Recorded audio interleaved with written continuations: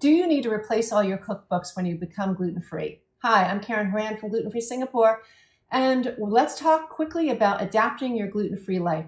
So when you're starting a gluten-free diet, you might be tempted to go to the bookstore and purchase all new gluten-free cookbooks. Totally not necessary. For the most part, almost all of your favorite recipes can be easily adapted with some simple substitutions. Things like, for example, pasta.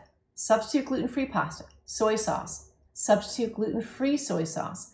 Nearly everything has a gluten-free version. Breadcrumbs are easy to substitute. There are rice crumbs or simply just rice. Make sure that bouillon, you've gotten a gluten-free variation of the bouillon. Recipes that call for less than a quarter cup of wheat flour are very easy to adapt. As a matter of fact, you can use one of 4 flours: tapioca, cornstarch, potato flour, and arrowroot.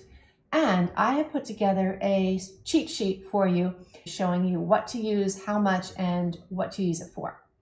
You can scroll down below and click and I will send it right out to you. Don't throw away your cookbooks. Get them out. Start remaking all your favorite recipes in a gluten-free version. Scroll down, check out all our great courses, and I will talk to you soon. Bye.